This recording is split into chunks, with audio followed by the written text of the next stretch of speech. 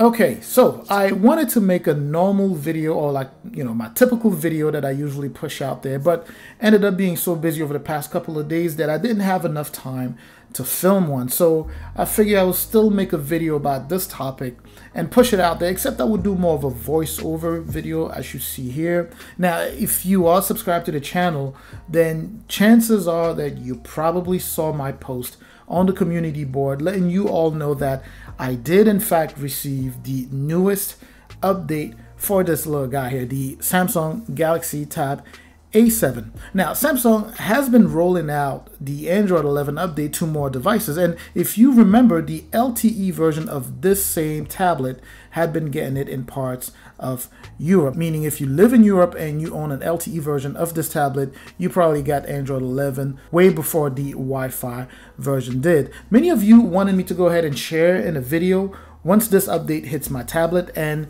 evidently it did in fact do so 2 days ago, which is when I actually posted on the community board. And as an FYI here, my tablet here is the Wi-Fi version. So what I have here is the Samsung Galaxy Tab A7 Wi-Fi only, meaning that people who live in the US should be receiving, or should have received, this update already. So make sure to check or navigate to the software update part of your settings and check to make sure that it's there for you to go ahead and update, because you should normally have received a notification. But again, if you didn't receive a notification, you could just manually check that in your settings to see if you are eligible to update your tablet. And as I said in previous videos, your tablet with this update will go ahead and skip One UI 3.0 and directly gain access to One UI 3.1 Core, and it will land you the April security patch. Now keep in mind that although this is still Samsung One UI, it is a slightly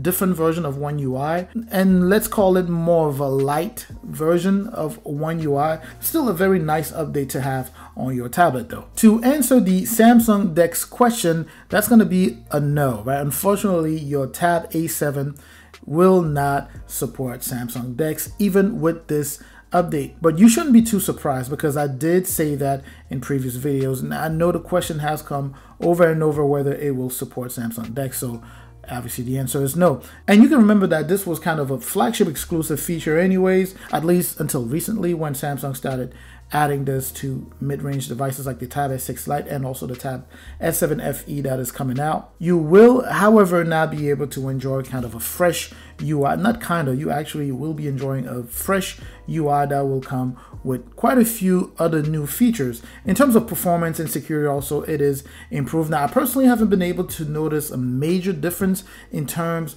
of performance specifically, but I think I need to actually do more testing, simply because, full disclosure, since I updated it a couple days ago, I haven't done like a thorough testing of this. I really just wanted to get this information out there for you to know that you are eligible to go ahead and update your tablet if you live in the US. Either way, you will take good advantage of One UI 3.1 features, including like a more dynamic lock screen like I mentioned last time, and even more improved and optimized Samsung Internet app, quicker access to the smart home controls, and much more. Lastly, and more importantly, One UI 3.1 here will enable your tablet to play even better within that Samsung ecosystem. And I'm talking the way it communicates with other Samsung devices. So that's always a big plus. And that is really all I have for you today. I really tried to make the video short simply because it's something that you can kind of go ahead and do on your tablet right away. So I didn't want to hold too long. Give it a try and see how you like it. As I mentioned, this will be the One UI Core version, which is the lighter version,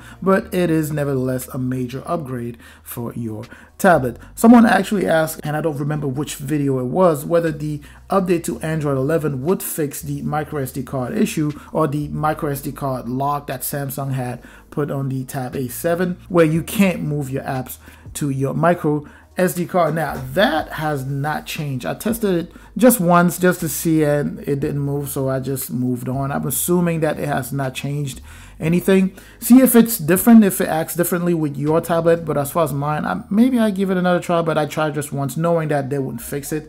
So anyways, this was meant to be a very short video, and it may be getting longer than I anticipated. So let me know down in the comment section if you are able to upgrade your tablet to Android 11. Let me know if you're encountering any types of issues. Maybe, you know, other people encounter the same issues, and you'll be able to kind of get that back and forth going in the comment section and kind of help each other out. I hope you found this informative. Please don't forget, of course, to like, comment, share, and most importantly, subscribe. If you haven't subscribed yet, make sure to hit the notification bell for more videos like this one and, you know, the typical one that I make. I appreciate you watching this up until now. I'm going to catch you in the comment section, and I'm also going to catch you in the next video. And up until then, stay safe out there.